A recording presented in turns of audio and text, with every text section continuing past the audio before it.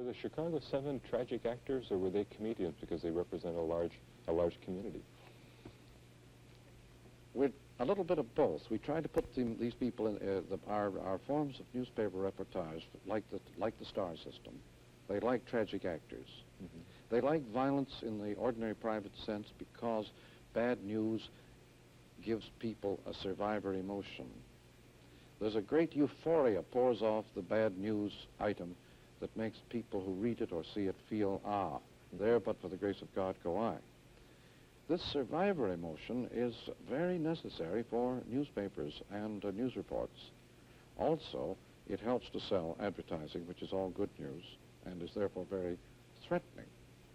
Good news threatens people with change. Bad news merely enables them to enjoy the grief of their neighbors.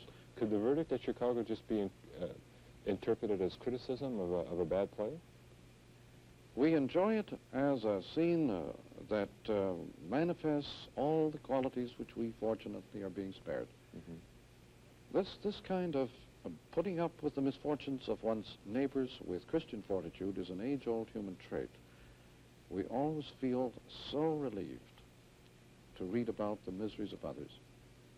This is not a cynical observation. It's an age-old observation, and many people just read the obituary column for this emotion. Other people read the agony columns, and other people just read the bad news, hard news columns.